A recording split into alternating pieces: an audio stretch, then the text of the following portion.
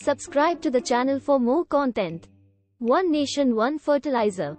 The Ministry of Chemicals and Fertilizers announced it has been decided to implement One Nation One Fertilizer by introducing a single brand for fertilizers and logo under the fertilizer subsidy scheme named Pradhan Mantri Bharatiya Janurvarak Pariyojana (PMBJP).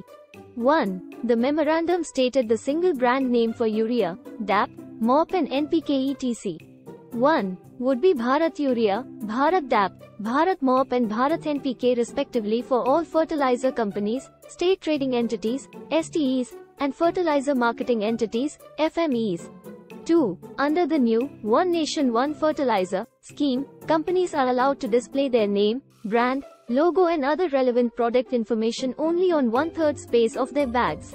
3. On the remaining 2/3 space, the Bharat brand and Pradhan Mantri Bharatiya Jan Urvarak Pariyojana logo will have to be shown. Government's argument for introducing this scheme.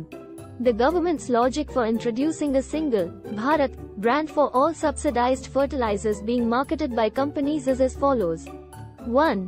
There are some 26 fertilizers, inclusive of urea, on which government bears subsidy and also effectively decides the MRPs.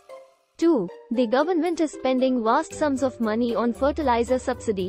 The bill is likely to cross 200,000 crore rupees in 2022-23. 3. The government also decides where fertilizer has to be sold. 4. This is done through the Fertilizer Movement Control Order, 1973. 5. Under this, the Department of Fertilizers draws an agreed monthly supply plan on all subsidized fertilizers in consultation with manufacturers and importers. Drawbacks of the scheme. A couple of issues are immediately apparent.